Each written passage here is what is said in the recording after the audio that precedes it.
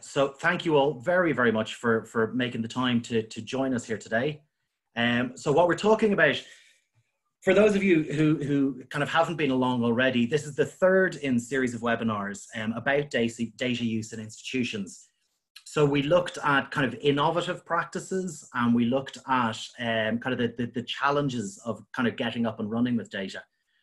And this very much is the next in the sequence. So what we're talking about here is the challenges of embedding data use.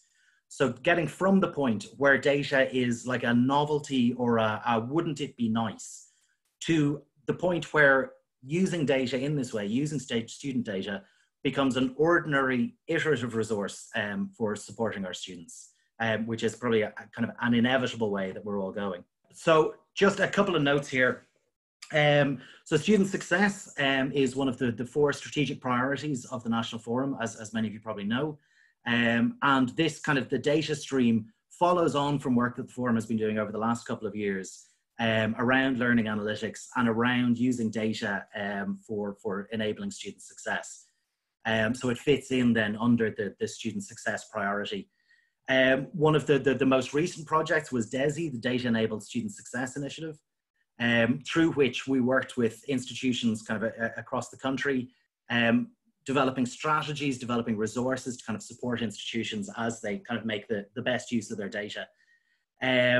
You see then the next link there is Orla, which is our online resource. You begin to see my kind of naming convention there, my acronym naming convention. So Orla is a resource that we developed about 2 years ago and have been kind of adding to since, which should hopefully kind of help answer any questions or provide guidance and advice about various aspects of kind of getting up and running with data, around what data types are available, around GDPR, data quality, making effective interventions and so on. So you see we've got the link there to Orla, and we also have, as I mentioned, the last 2 webinars were also recorded. So we have the 2 links to the last 2 webinars as well for those of you who missed them. So this will make the presentation will all be available on the forum website over the next day or 2. So our speakers today, and significant thanks to all of them for taking time out of their hectic schedules at the moment. So we have Ed Foster from Nottingham Trent University, and I'll kind of go through the speakers and what they'll be talking about a little bit more as we go. We've Lee Richardson and Sarah Sharkey from DBS, and Jeremy Britton from UCD. So it promises to be an adventure-filled afternoon. Thank you all very, very much. So we'll start with Ed, who was absolutely instrumental in the kind of development and implementation of the NTU Student Dashboard, which really, going back to my earliest days of reading about learning analytics, what really seems to have been one of the kind of pioneering, pathfinding projects on learning analytics in the UK. So Ed is indubitably one of I think the UK's leading lights on learning analytics, and certainly one of their most exciting thinkers at the moment. So we're very, very lucky to have him here. And without further ado, I'll pass you over to Ed. Okay, thanks, Lee. 1 second. Right. So, can everyone see my screen? I'm just going to assume that's a yes. Right. Thank you ever so much for the huge big up there, Lee. Just to kind of put it into proper context, at the point where Lee started speaking, my chair has broken and now I've dropped a few inches, but I think I'm okay for angle. So if I get lower over the course of this presentation, I'll apologise now. So thank you very much for the invite. Thank you very much for letting me talk. I'm going to talk for 10 minutes on our experience of embedding learning analytics and the NTU Student Dashboard at my institution, Nottingham Trent University. I'm going to do a couple of slides that I think people may have seen before, but I'm going to try and give as much time as possible at the end to what we're currently doing around COVID-19 and how we're attempting to use the data that we have from learning analytics to target our support better at the needs of our students. So without further ado, I'm just going to run through a few slides for you. No, I'm not. Yes, I am. Okay, right. So the first slide I want to pick up with you is some work that we did as part of one of our Erasmus Plus projects. So this was work that we did with KU Leuven and the University of Leiden, finishing a couple of years ago. And I just wanted to stress this from the perspective of anyone looking to embed learning analytics. There are these kind of factors to take on board and take into consideration. And the first of these is the overarching ethical and external environment. So we're all governed by GDPR legislation. I've done some work recently with colleagues in other countries, and one in particular, a little bit of work out in the UAE, and their assumptions and starting points around the use of data are very different. And I think there's a really profound set of issues here of what is acceptable. We're currently in an environment of very profound change in terms of governments talking about using monitoring apps to see how we're all doing in terms of tracing our whether or not we've got COVID-19 and whether or not we can share that and we can use that data to give us relative freedom. So the first thing to stress is learning analytics is a big data project. It has very profound ethical considerations that need building into whatever work is done. I think it's often interesting that when we talk to colleagues about this, staff are often more concerned than students are, but of course we should be very concerned about student views. Building on this, once we get into the institution, the most important starting question is, what's the mission, what's the purpose of having this? So there's a really statement to the bleeding obvious, but it's important. Why does any senior manager in an institution or any lecturer or tutor or whomever believe that having more data about an individual student, whether it's live, whether it's after aggregated reports, will change anything about the way the institution works? And then once we have got past those strategic hurdles, there are profound issues around ongoing project management. And we found that we spent longer than we would want on project management because the notion of what learning analytics is evolving over time. And then often people will perceive learning analytics as a technology project. I think that's a mistake. At the core of what takes place around learning analytics is, of course, data, high quality, accurate, up-to-date data about students that you're working with, or whatever it is that you're looking to support. And then there's the technology wrapping around that. Do your feeds work in a way that enables regular, safe updates of data that you can then act on? But I think the thing that I want to really stress more than anything else is this is not a technology project. This is a technology enhanced project or enabled project, but fundamentally it's about what happens within your institutions. And our real big issue right now is it's not that we have the technology available for use, it's how do staff make use of it, supporting our students with COVID-19. So I'm just going to run through a couple of points quite quickly. So our vision for learning analytics is, on the left-hand side, it's a student success use. We're looking at this not from an efficiency, not from the perspective of changing our learning and teaching practices. We're primarily using learning analytics to support our students in coping with the transition into higher education and then through into further years. We're using the notion of engagement. So this, taking the North American model of educationally purposeful activities, and that's the kind of driving, the core underpinning of what it is that we do. We try and frame it in the positive. When we describe the word high, students with high engagement, we're talking about students who are doing a lot. We're not talking about high risk. And we think that's quite important because one of the things that we do is we share all of our data with our students. And that of course throws up all sorts of ethical challenges to us, but we feel that's an ethically appropriate thing to do. It is a proxy. We're not measuring students' actual engagement. We're measuring the things that we can touch upon. And we made the decision very early in this process that we would not include socioeconomic disadvantage as part of our algorithm. The work that we do purely focuses on student activity. Now, we do draw from that and we do reports looking at the differences by socioeconomic background, but we made a conscious decision that what we didn't want to do was to actually build in that socioeconomic disadvantage into the very calculations describing what it is that students do. It's really important to stress that the data and the information that we provide is available to staff and students. Students, of course, can only see their own data with an aggregate average line comparing them to their students on their course, but we do think it's important that students have a sense of the data that's available about them. And I need to stress that we work with a company called Solution Path, and we use their Stream tool to do our learning analytics. There are three broad ways in which we work. Number one is student managed success. So we give information to students. We're giving them live, up-to-date data so that they can see for themselves how they're engaging. And we know that around 40% of our students are using the dashboard on a regular basis. And these are the students who tend to do better in terms of progression and attainment. I'd love to prove cause and effect, but I think it's that they are already engaged students and it gives them a nice buzz. So what we then do is we move to the second part of our strategy, which is about staff supported success. And we're primarily talking about the role of tutors here. So so tutors offering support to students on an ongoing basis, but drawing data from the dashboard to help in those conversations. And from within the tool, we can make referrals through to professional services. And the final area that we're working on quite a lot at the moment are institution level initiatives. So for example, we've just launched a Black Leadership program using data from the dashboard to target students to coaching and more positive activities to help build up their confidence and their self-belief. Just very quickly, I'm just going to run through how the dashboard works. We draw data in from these 7 data sources on the left-hand side: our attendance monitoring, logins to our VLE, logins to our learning rooms, use of e-resources, cards, etc. Some of these are virtual, some of these are physical, which is important for the next slide. We have some contextual information about the students that we add into this to help give tutors in particular some understanding.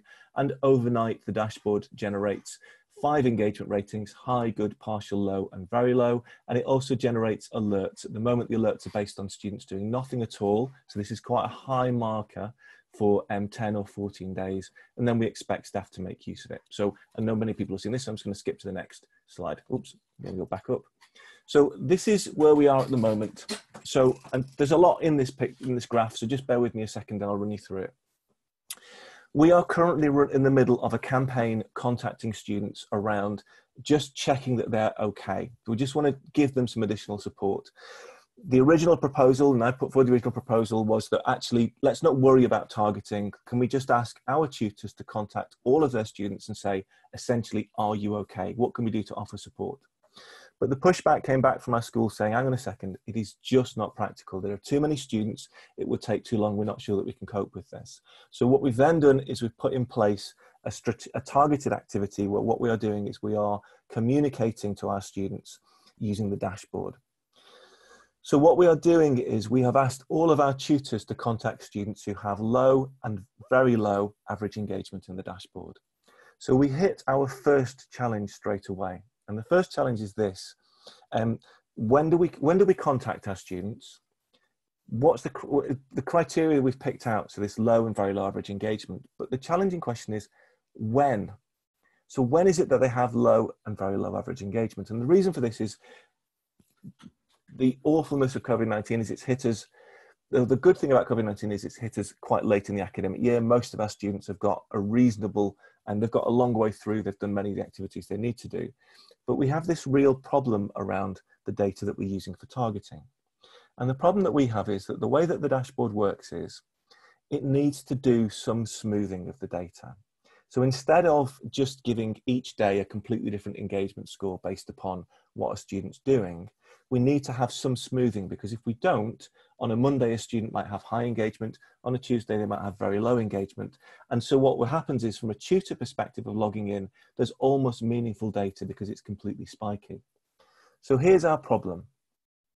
When do we target students with low engagement? So if we look at this, and I'm using made up data here, although if you look at the real data on the real graph, it's quite similar. So this is just my plausible deniability. What we can see is that the black line with blue spots or blue diamonds is engagement in a normal year. So in the few weeks before Easter, we see that it's quite good, and then it drops away somewhat in that last week, which you would expect. Students have handed in their coursework in that last week, and they're enjoying themselves, and then we see it falling away over the Easter break. The red and orange line is this academic year. So I'm going to need to speed up this academic year. And what we can see is we have a week of normal teaching, which is pretty much identical to the notional normal year. The hybrid week, where it drops away, and then the 2 weeks of online teaching in which engagement is lower than it was in the comparator year. And then over the Easter break, it's okay. So where do we target? What do we do? In the end, we made the decision that we would target students with low and very low engagement in the first 2 weeks of online teaching, because that was a fixed point. That was a point where we knew students were shocked. We knew that they would be struggling with some respects to cope. And that's the data that we've pulled together and we shared with our tutors, and they're using it now as part of a call campaign.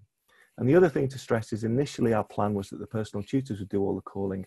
And what we're now having to do is to support those calls with staff in a central department. So I guess the point I'm trying to drive at is having data about our students, having a dashboard that shows student engagement data is useful and is valuable, but it's meaningless until you get to the point of having a mechanism in place, a support structure in place to act upon it.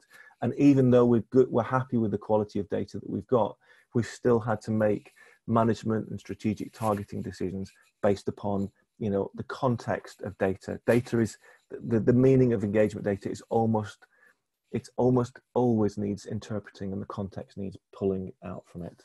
So that's the end of my very quick overview of both big picture and where we are now. I'm very happy to take questions, but I think I'll follow Lee's suggestion. Lee, you tell me, do we start from should we lump all the questions together at the end? And I'm very happy to do that too. Well, so I suppose if anyone has any, thanks a million, Ed, first of all, that was absolutely fantastic. If anyone has any questions, particularly for Ed now at this point, which obviously you're going to have because you haven't seen the other presentations yet, we can do questions about each of the individual presentations at this stage. And then at the end, if anyone has any overarching questions that apply to kind of all of them. Ed, listen, thank you so much for that. It's really, really interesting. Okay. I think I really like the focus that, you know, data and technology, they're critical tools, but that ultimately, I suppose fundamentally from what you're saying, it seems, you know, it comes down to people. Yeah. That it's about being able to support the students. It's about getting staff to engage with it, getting actual use out of it. And I think it's really interesting then as well that, you know, now that you have the platform embedded in this kind of circumstance that probably, you know, none of us would have necessarily predicted for now, no. When the world has changed quite comprehensively, you have a tool there that is already fit for purpose in a kind of a vastly changed world. And I suppose just one other piece that I found really interesting, the fact that you're not using socioeconomic group, which personally, again, I've always had kind of ethical questions, unease perhaps about that. But on the contrary, you're actually using the data to kind of empower underrepresented student groups, which I think is really, really interesting. Yeah. So to move over to questions. Shall I stop sharing my screen, or do you want to, what do you want? So your screen is a lot more attractive than mine, so maybe we'll click at that for a moment. So sorry, just looking through. So from Sinead, thanks Ed, you've stressed the role of tutors. In NTU, are personal tutors academic staff or staff in learning support or similar centres? No, at our place they are primarily, or they're all academic tutors, so that they're attached to the course in some way. One of our schools has a slightly different model where the academic tutors, the academic mentors they teach on a particular module, but they may be connected to students across the whole of the kind of school. But for the most part, they are embedded in, not like, I think, the sort of North American model. And obviously this isn't the only way you can do this. I'm very aware of colleagues in Coventry use a different model where the main users of the dashboard of their learning analytics tool, where they're contacting students, or their student support services centre. And I can see the real benefit of that. And this, one of the questions that we're asking as a consequence of this particular piece of work is if we need to do some of the basics of calling and contacting students centrally to back up and support tutors, where's the added value of a tutor? And for me, it's that having a meaningful conversation is where a tutor really stands out. It may be that actually spending time trying to get in touch with students is that there's less value to that. And so there may be things that we can do there about taking time off tutors so that they can then do more of that kind of added value, if you like. I think one thing I would just add, I meant to say at the very start, a wiser colleague than me made the point that at the moment what it feels like is we have a sort of hierarchy of needs at the moment in terms of how our students are adapting to online learning and teaching. So almost the first set of principles is, have you got Wi-Fi? Sorry, Virgin Media. Have you got Wi-Fi? Have you got a computer, or, you know, that you can actually access it? And also, if you have a computer at home, how many brothers and sisters are you sharing it with who also need it to do their homework? So I think the universities across the sector, I think, have responded very well to that in terms of just those fundamentals of technically can a student get access to learning, but that next step up of motivation, hearing that, that the registration or the requirements at my institution are different to the ones next door, who am I paying attention to? What, actually there's no job out here anyway and I've finished anyway. I think we're finding some real challenges there about students' motivation. And that's where I feel this next step up the hierarchy of needs is that just reassuring students, making it clear that we understand how discombobulating it is and how we offer support to them at the same time. So I do think there's something there that's really we can gain from having learning analytics and other data around to help focus our attention. Fantastic. And yeah, there's a nice kind of juxtaposition of using binary data as a means of conveying human empathy. Yeah, absolutely. Yes. Yeah. So Kevin, just wondering who owns the project? Is it Student Services, Learning and Teaching, or another division within the institution? It's moved around a bit because it's moved around with me. So it has at various points been in different parts of the institution. We're currently based in our widening participation team. So for the most part, it's a department that does quite a lot of work with outreach and pre-entry students, but we're also offering a range of different support initiatives. So I think that I straddle the learning and teaching world and student support world. My gut feeling is it needs to always, depending on how you're using learning analytics, I think it needs to stay outside of IT, and that's no disrespect to the IT department, but I think it needs to be focused on the end users, and in our instance that's mostly tutors or the students. So I would always keep it away from the technical people need to be there to deliver and do things right and ask the right questions, but I'd always put it into the academy as such. Perfect. Thank you very much. Sorry to everyone else who's asked questions. We're kind of a little bit tight for time. So we might just push on for the moment, but then we'll come back at the end if we have more time, if that's okay. Yeah. So bear with me.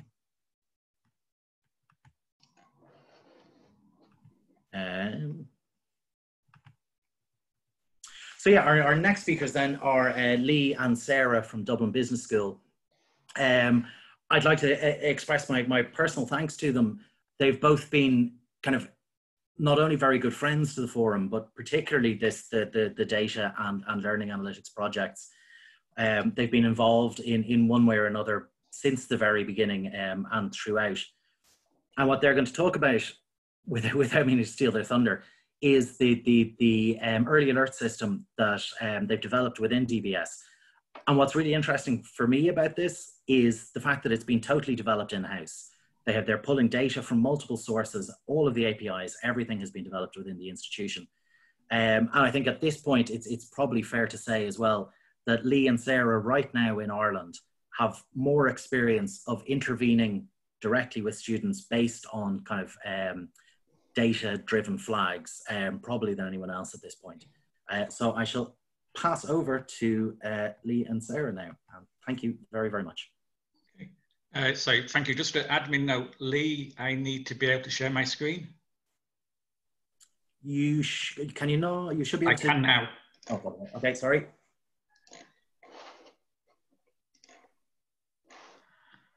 Okay, so hopefully everyone can see my screen, which should be a nice blue PowerPoint slide. And now I'm going to be quiet as Sarah talks. And just checking, can everybody hear me? Okay, perfect. So I'll begin. So just good afternoon from a sunny Dublin, and I hope everyone's keeping well. I'd like to start by thanking Leo Farrell for asking Lee and myself to be part of today's webinar, and it's actually given us an opportunity to reflect on our current practices and also to do a quick review of the academic year. For today's presentation, we're focusing on what we do to reach out to students who may have non-academic difficulties based on our data. And I'll also mention a few of the responses we've received over the past 12 months. So for those of you who haven't heard us present before, we created a CESU unit just over 3 years ago. CESU is a dedicated team responsible for student engagement and success. There's just 4 members, Lee as team lead, myself as engagement officer, Deborah Zorzi, a dedicated first year librarian, and Roy Devlin from the Students' Union, and his title is Vice President for Education. So our main aim is we find students with little or no engagement data, and we do this as early as what we like to call week 0, or borrowed from another National Forum event, our first critical moment. And how do we do this? Well, we've lots and lots of data.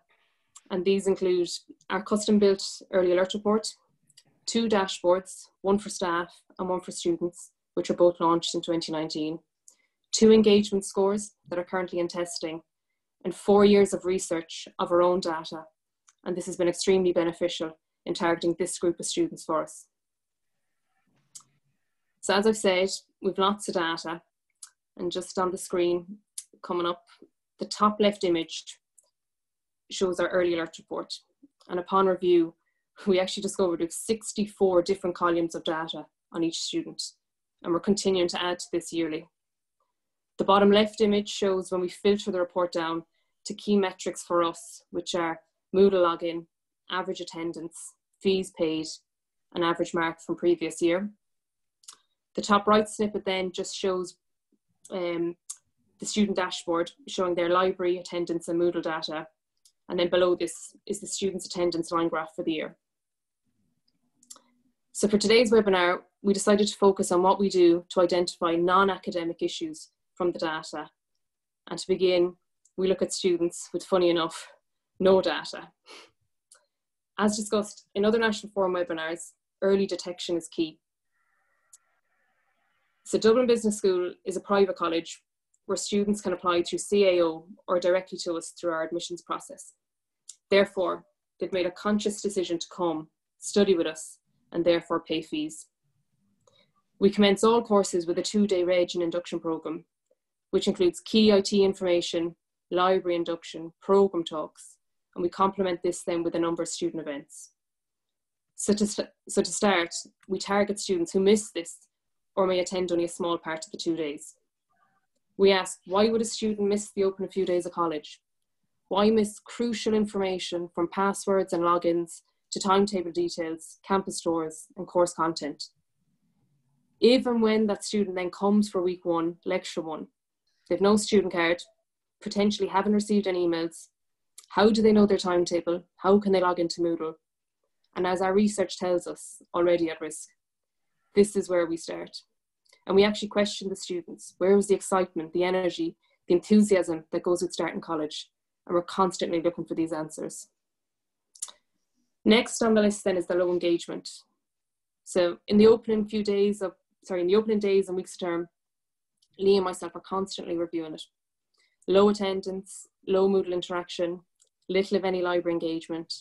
And again, we ask, why are students going to half their classes or less? Why are they not active on Moodle? Sometimes days between being online. And again, we reach out. We have an initiative called Don't Drop Out, Drop In, and we contact these students by a variety of methods. Removing the reason of course not suitable. Responses from our year 1 students last October and November as to why they have low engagement includes no friends, they're lonely, course wasn't their decision, parents or guardians pushed them to do the programme. We can see and we hear their self-esteem is gone, motivation non-existent, but there's pressure to stay on the course and the students force themselves to come to college. Other reasons for low engagement include financial stress, and this is evident early in the course when attendance dips and student responds with they're at work and they need the money for fees, rent, and in some cases survival. So we actually have students paying for a course they're not attending.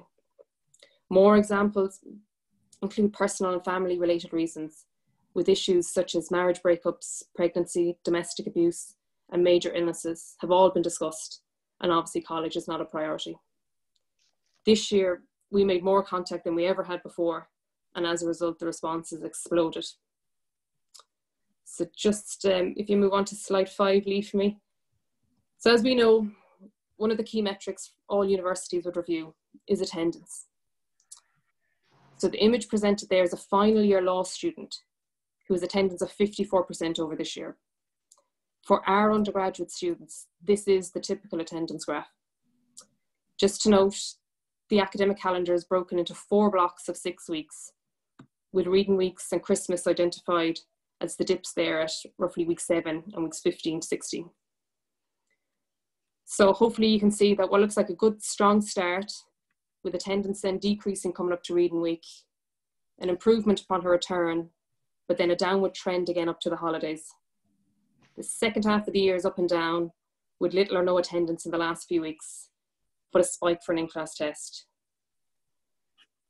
So then towards the end of last year, Lee and myself began to review attendance data from our 18-19 records on our new dashboards. As well as working on CSU, Lee is a lecturer on Year 1 psychology, teaching on a module called Research Techniques and Analysis. So we began by reviewing and comparing the data from the current Year 2 psychology students to their previous year's engagement scores. The student's profile on the screen shows both her full 18-19 and 19-20 details, with 19-20 on top. We actually picked this student to start a review as we knew she was strong academically, as well as having strong engagement data from Year 1. And as shown, her attendance was an incredible 79%, where the average for her class was just 54% in 18-19. She was also class rep and an active member of the SU. So November 19, with 6 weeks of data available, we were both kind of intrigued and only slightly concerned as to her incredible slide in attendance, with no classes actually attended in week 4. Could it be as simple as she hadn't tagged into her classes, or even lost her student card, so couldn't tag in? And a simple check-in email led to a response of, "I was waiting for someone to notice." Big mental health issues were discovered, and her engagement remained inconsistent throughout the year, as she finished with a total of 39% attendance, where the group's average actually increased by 1 to 55% overall. So we continued to review different courses as the year went on, and other stories emerged. We have found this type of attendance pattern is reflective of someone with mental health problems, and the students actually force themselves to come in. So unfortunately, we're only beginning on looking into this level of detail, as our focus has been on academic issues over the past 3 years. But we are beginning to build up some patterns and profiles that hopefully will identify students quicker and not just on a potluck basis. And I know Lee is just going to finish our final slide.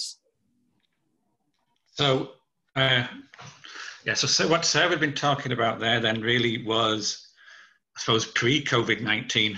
And then obviously COVID-19 hit and we went into lockdown. We were fortunate, I suppose, in one way that we had about 3 weeks left of the semester. So we were in to wrap up. Now that didn't mean we stopped monitoring students. We were still contacting students. But although teaching finished, we took the decision, unlike many other HEAs, is we were actually going to continue with examinations and we were going to move those examinations online. And in moving them online, we administer them through, well, we chose to administer them through Moodle. We're now in our 2nd week and it's actually going really, really well. From the data we've got coming in on attendance rate, it's looking like we've got a higher attendance rate administering exams this way than the traditional way which we've done for the past few years. By moving the exams into Moodle, it's allowed us to get some really nice, interesting data. One of the key things one of the really good reports in Moodle, which we've found, is the live logs. So prior to the start of exams, we're going into the live logs and we're looking to see the activity on the Moodle page. And then we look again shortly afterwards to see who's accessed the paper. And then within 30 to 60 minutes after the exam, we look then to see who submits the paper. And what's key is anybody who hasn't submitted the paper, we follow up within 24 hours, and that's weekends as well. And we're getting a lot of interesting comments coming back from the students, and Ed has just referred to some of those 10, 15 minutes ago. So if I just summarize those briefly, Wi-Fi is a big one. Not everybody has good Wi-Fi connectivity, and it's not just a rural-urban divide. There's bad Wi-Fi within cities and towns as well. Also across different countries, it's the same. France, for some reason, there seems to be some particular regions where Wi-Fi is very bad. PCs and laptop, again, Ed mentioned this. We all assume that our students have PCs or laptops at home. We're finding actually that quite a few don't. What's also coming across is that some students who do have actually quite old devices which won't run. They might be okay for Word or for Excel, but they're not going to run SPSS or NVivo. And also there might be a PC or laptop at home, but now there's mothers, fathers at home, there's siblings at home. So there's competition for the laptop and the student isn't always the one that wins. We're finding a lot of mental health issues being raised by students. That's not just the distress caused by the isolation and the loneliness. What we're also finding is, I wouldn't use the word many, some of our students are in therapy because of the lockdown.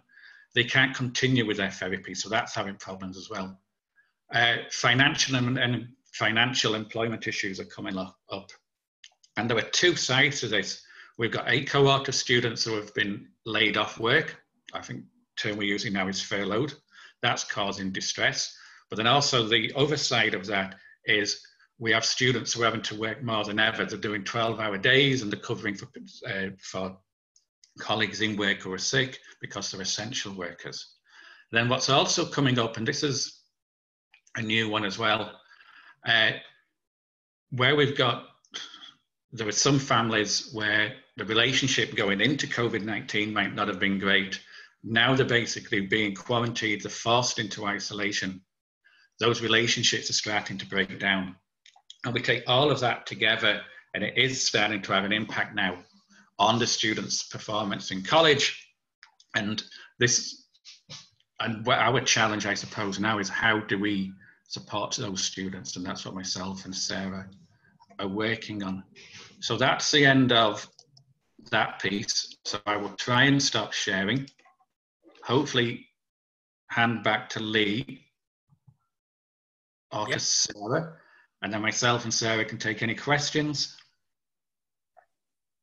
Fantastic. Listen, thank you so much, guys. That's really, really interesting. Again, I'm really struck, and it was following on from Ed as well, that, you know, we think of data, you know, data is cold, binary facts, small, solid statements. And because we associate this sort of work so closely with data and with technology, it's so easy to forget that behind each of those patterns is a person, a human being, with everything that they're going through. And I think we have this idea, or there is this underlying idea in learning analytics, that what you do is you find students who are disengaged, essentially give them a kick in the ass, and then they start being engaged, which completely overlooks and underestimates both the academic, co-academic and non-academic challenges that students are facing. I think that I was waiting for someone to notice is an incredibly powerful statement, and really a rallying cry to all of us. So thank you very, very much. Again, I'm afraid I'm cognizant of the time. So we have one question that kind of came in through while you were talking. So we might just do that one for the moment, and then if we've time at the end, we may come back if that's okay. So Eileen asked, how do you monitor attendance? Is it a swipe card system? Yeah, if I jump in there. So attendance is not compulsory unless you're an international student when you've got to meet your visa requirements. However, we don't tell students that. We maintain or encourage attendance. So all of our students have a student ID card, there's an RFID chip buried within the card, and then there's a scanner in each room. So we ask students to scan in. The software system we use to monitor attendance is something called CellCat. And there's a piece of software within there then called CellCat Live. So the lecturer in the classroom can go into CellCat Live and see who's tagged in. So that works really well until students don't have their ID card or they forgot to tag in. And that's what Sarah was saying at the beginning. That's what we need to do really within the first week, is why we're hitting the students to see, we've noticed your attendance isn't great. Is everything okay? And in the first week, invariably what comes back is, yeah, I don't have my student ID card. Fantastic. Thank you very much. And it's just like a couple of comments coming through that on then to the next challenge, you know, so you start with the data, you identify the issues, the challenges that students are actually facing, but then supporting students through that, of course, is a further challenge. We might, thank you both very, very, very much. We might move swiftly on, as swiftly as my ability will allow, to Jeremy. from UCD. So Jeremy has considerable experience as the former kind of lead of the student desk in UCD registry. Jeremy has kind of always had a very, very strong, comprehensively student-centered focus, and is very cognizant of the kind of challenges, the kind of supports that students have needed. So he's going to talk us through UCD's USM, which uses data to ensure kind of a consistent experience for students and efficiency in terms of ensuring their queries and issues are resolved. Now that I've done that, Jeremy, I don't know if you need to present it all. I think I've kind of covered everything there. So I shall stop sharing. And Jeremy, if you want to jump in there.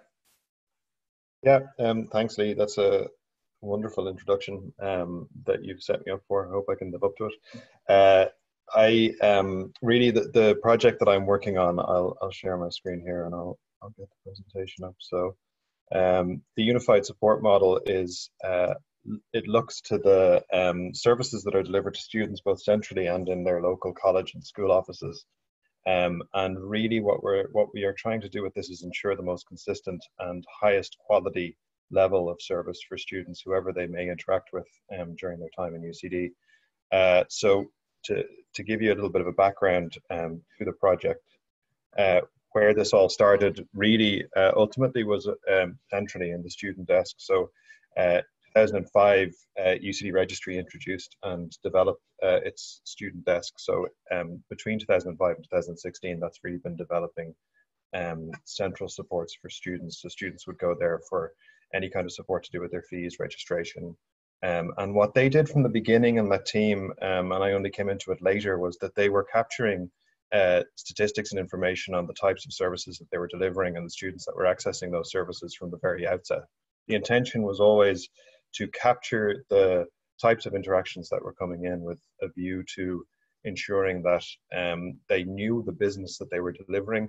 They knew what students were looking for when they were looking for it, with the intention then to use that information to improve online information, to improve the services and the processes that students were looking for. Then in 2017, a review took place, the Student and Academic Services review took place, which was really focused on ensuring that UCD was delivering excellent program supports to students and making the best use of the resources to the best effect.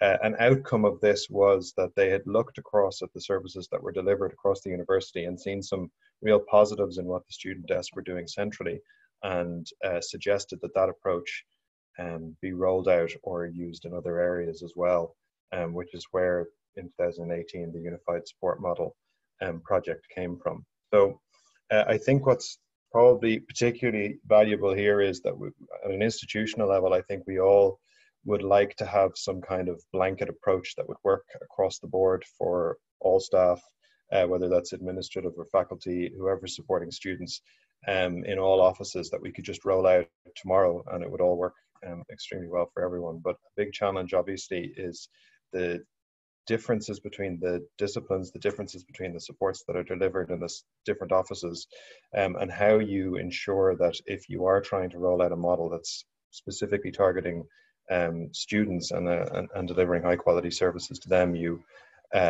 really look to be cognizant and respectful of that local variation while also driving that consistency. So that's where our building blocks approach came from, which I'll talk about in a second. And then the various principles that kind of drove us towards this idea of the three unifieds, which I'll get to at the end. The building blocks, the principle here was develop a model that was robust enough to adapt to local variation whilst also driving a consistent and high quality student experience of services. And really what we've attempted to do with this is to ensure that regardless of which office we're talking about, whether it's an office with a team of people who are delivering services to students or an office with a single staff member, what are the things, the building blocks that they can use to ensure that the services that they're delivering are consistent, and how they get the data out of that they need to consistently improve that. And these building blocks were philosophy, people, process, system, and physical. So the philosophy is really around the service idea and that we're really all there to deliver the best possible service to students. And that's a kind of a driving force behind the rest. The people are the people involved in the interaction who support students. The system, just to jump straight to it, the systems, it's always tempting to look directly to the system, particularly when we're talking about gathering data. One of the biggest challenges we have is ensuring that staff consistently use the systems that are given to them in order to collect robust data that can actually be used to capture what's happening across the board. So the two systems that we use in UCD are UniShare, which is a CRM system that captures the interactions that take place and the interactions between students and staff, and then connector forms or contact forms, which replace generic email addresses that are in place in those offices. So that's where we're gathering the data that's being used to drive the service improvements and service delivery. And effectively what we end up out of that with is data that can be used to know what's happening across campus, but also can be used by those individual staff members to ensure that they're delivering the highest quality of service to students. And I think something that we all know as well from gathering data is that there's this temptation out there to believe that once we have the data, things will get better.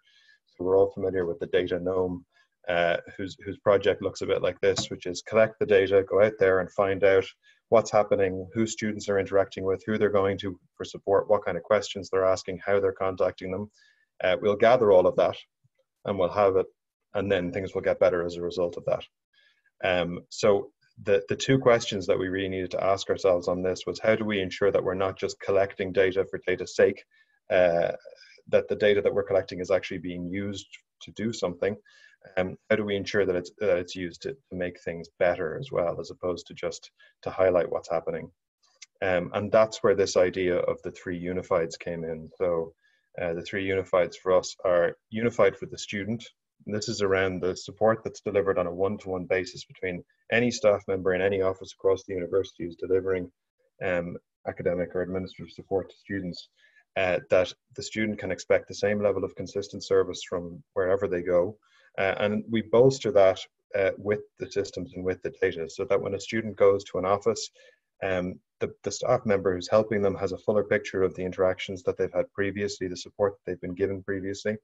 The system that's used by the staff member does the legwork for both people involved in that interaction. So it gives them the information that they need to support the student, and it gives them the opportunity to share that information with colleagues who might need to support the student as well, should the student go somewhere else. That means that the student doesn't need to consistently or constantly restate their issues that they're having wherever they go and seek support. There's a full picture of the student's interaction there for whoever needs it. This leads nicely into the team focus. A few people have pointed out that there's a new focus for a lot of their projects in the COVID world, and I'll actually talk a little bit about that towards the end of the presentation. But just to make sure that this team is being a responsible team, we'll social distance them. And what we've done with the team focus on this is that we support the teams, the information and the data that's gathered supports the teams to do the business that they need to do, which is delivering services to the students. The data that they collect on their own individual services also drives the continuous development of those services, so that they can see where they need to place their focus, what the busiest things they have going on at that particular moment in time is. And they can provide the context to actually improve the services supported by the data. A lot of the challenges that you have when you're gathering this kind of data is that you get a high level picture of what's happening, but you don't necessarily know what to do with it, because you don't know what changes need to be made in order to make things better, why students are contacting staff at particular times of the year. All of that can be, all of that context can be gathered from the staff who are closest to the students and supporting them through the services they deliver. And then finally, the Unified for the University piece, which is all about the overall picture that we have as an institution of what supports we're delivering to students and where student issues are. So in this, what we've done with the Unified, what we've done with the Unified Support Model is we've ensured that all staff have access to the same system, sure, but they're all using consistent language in how they're supporting students as well, so that we can track a student's interactions in their offices, both centrally and in the local offices, in the same manner. We can see individual interactions that form overall trends, and over time, the services that are delivered, whether they're responsive to the changing environment, and COVID-19 is actually a really good example of that, or not, but we can see if those are, we can drive convergence in those service deliveries. So what works for one office is very likely to work for another in terms of the supports and services that they're delivering. And then what we are also finding out of all of this is that by having this fuller picture of the students' engagement with their various support offices, we can use that information not only to drive decision making, but even to inform discussions. It's not always clear what you should be talking about as an institution in terms of the supports that are delivered. Certainly that's what we found in UCD. So having access to this data about where students are going and who they're interacting with gives us the ability to decide what we should be looking at, even at a first step. It's not always clear where we should place our focus. This gives us an opportunity to see these are big ticket items that students in every program area are going into their office about all the time, so that we can use that then to decide what we should be focusing on as an institution, what we should be improving. But I think that that three-tiered approach, where the person who's actually driving the data that's going to be used at an institutional level to make decisions is the person who's closest to the student, is probably the most important output from this project and the most important lesson learned. It really relies on that individual interaction, that one-to-one support interaction, and whoever's giving it, to be able to inform the context up the line of how things improve for the overall student population. So that's it. I probably rushed through that, an intention to keep things on time, but I might hand back to Lee then if there's any questions. That's fantastic. Thank you so much, Jeremy. It's really, really interesting. I think, first of all, the data gnomes, I think, are such a key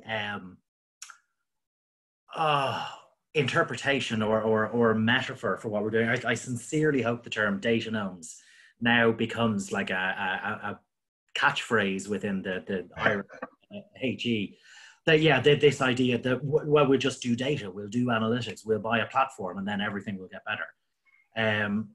Without overlooking, you know, the idea, the fact that the way you're providing, you're using data to use evidence to direct actions and supports. I think we've all seen a great history of somebody has an idea on a given day and gets it in the right ear of the right person, and everything changes in a way that isn't traditionally or hasn't necessarily been based on evidence. I think as well to get around the data gnomes, that idea of the three unifieds, having a coherent, consistent plan, particularly one I really like how easy it is to represent it. The three unifieds will stick around for a long time. I assume has played kind of a key role in carrying it on and embedding it. It has, and I think particularly if you look at the current situation, so since we've all started working at distance, so much of the support that happens in UCD relies on the interactions that take place between staff on a daily basis. What's happening in your office, what's happening in my office. Even within an office, they don't have that connection anymore in terms of the supports, and it's not always clear when they do connect what they should be talking about.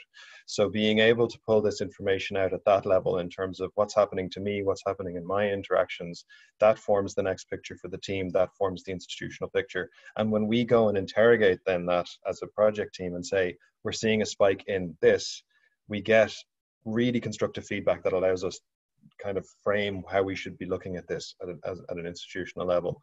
And that has helped us to overcome massive challenges as well in terms of the variation in services that might be delivered in different offices, and viewing that variation as a strength rather than a challenge, where there's a definite understanding that people deliver the best level of support to their students that they can, and they don't always want to budge.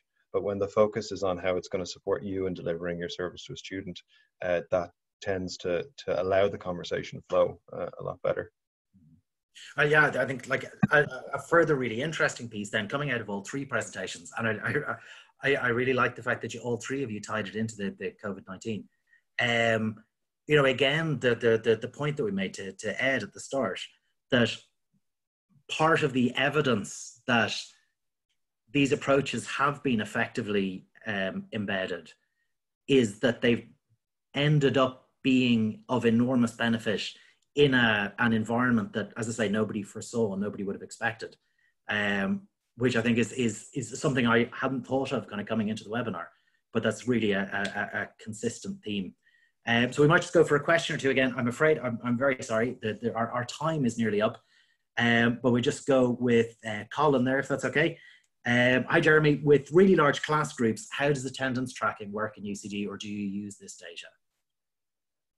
So attendance tracking isn't used in UCD. There's some projects underway at the moment which we'd be tying in with to look at how that kind of data might be used, but it's not currently there, unfortunately, because I do think that particularly, so when you look at the data that we have information on VLE access, and we have information on obviously which supports are being accessed and how they're being accessed. If you were to be able to tie in attendance on that, that would be massively beneficial. So it's definitely something we're looking at. But I think the fact then, kind of maybe in you know, where the attendance data is possibly very valuable for kind of learning spaces and so on, I guess the engagement data fundamentally that you are using is more around the connector and the Unishare. So you see the staff they're engaging with. Would that be kind of more of the measure, if you like, of engagement in this context? Yeah, and a buzzword at the moment in UCD is trusted person. The idea that a student's going to go and seek support from whoever they know rather than where they're supposed to go institutionally. We would all like it if they went to where they were supposed to go, but that's not always the way that it works, and that's not the way it should work. And the person who they end up speaking to should be provided with the tools and resources that they need to be able to give the student the best possible level of support. So that's where these tools come in as well, particularly where you can see a history of where the student's been and what they've been told previously. Fantastic. Sorry, I just see there one from Lee. So Lee says that Lee previously shared the Student Guide to Learning Analytics, which was written by DBS. If you're happy for me to share it again, I can. What I'll do is I'll ask if we can make it available. So enormous thanks again to our speakers, Ed, Lee, Sarah, and Jeremy. I think this has been a really, really interesting and educational and engaging hour, and certainly it's given me a lot to think about, particularly in the challenges of the current environment. So thank you all very, very much, and to all of you who've joined us out in bedroom land or kitchen land or wherever you are. Thank you very, very much. And so this will be posted on the recording and the presentations will be posted on the Teaching and Learning website over the coming days.